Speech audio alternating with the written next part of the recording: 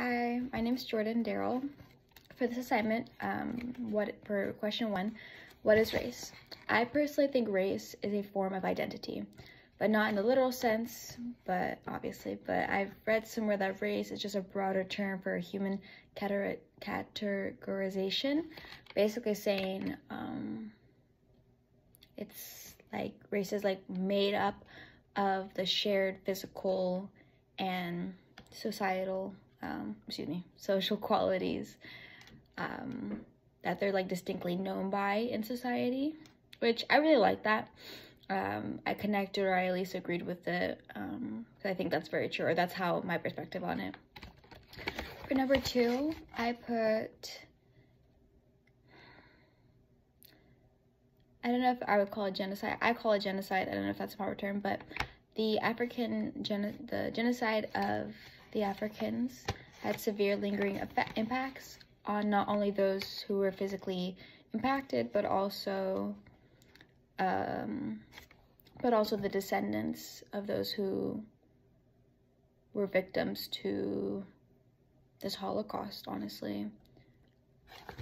I read somewhere also that the MAAFA was used to refer to, obviously, the genocide, the murdering of Africans by Europeans. But it was, when I think of like why were the Africans targeted? And it's honestly just because the Europeans felt so.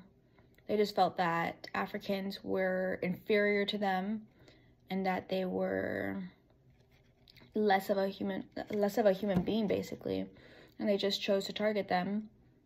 And it's really unfortunate, honestly, that they created such a harmful narrative that still lasts till this day.